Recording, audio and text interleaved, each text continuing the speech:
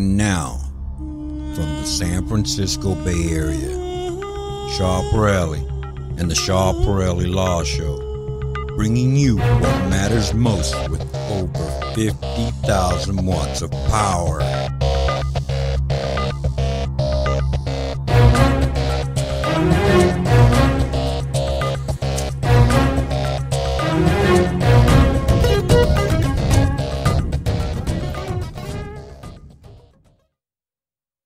Hi, this is another episode of our podcast, and we're going to talk about national interest waiver.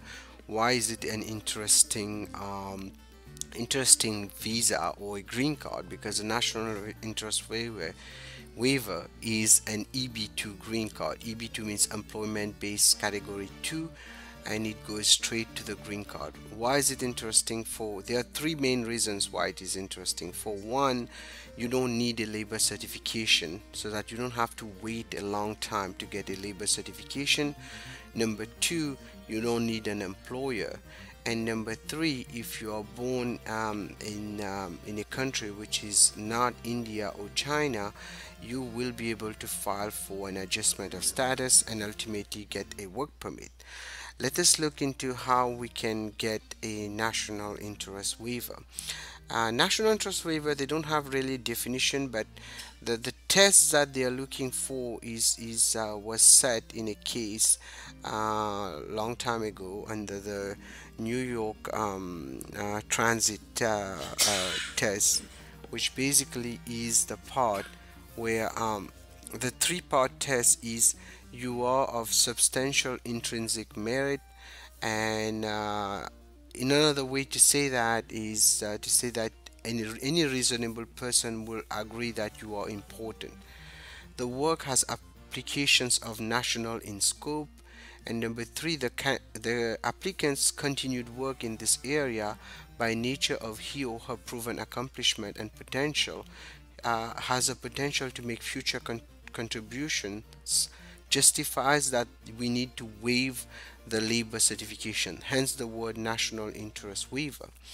And if you have those three, what they are looking for really in a national interest waiver is that your work will be national in scope. So in a way to put it is like the America really needs you, and the whole thing is needed by you, and not by you but by America. And the other element under national interest waiver, you have to meet the requirements of the EB2 category. The EB2 category requires a bachelor's degree, which is an equivalent of a US bachelor, which is usually 4 years degree plus 5 years experience, or a master's degree.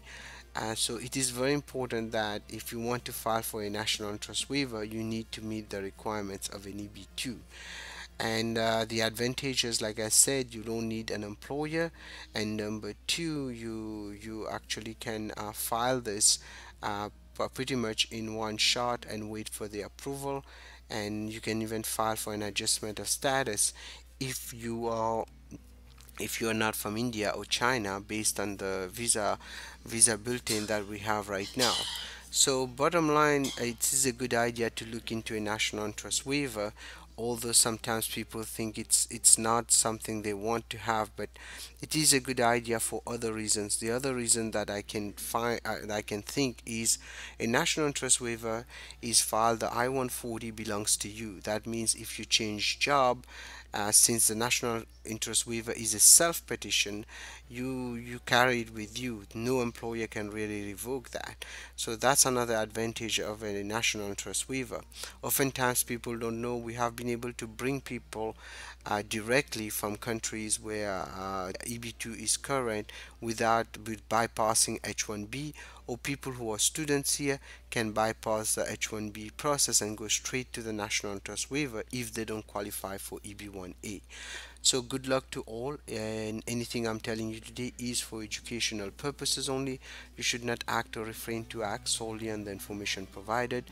You should contact an attorney if you have any questions. The number to call 510-742-5887. The website to check, attorneyonair.com, attorneyonair.com. Thank you.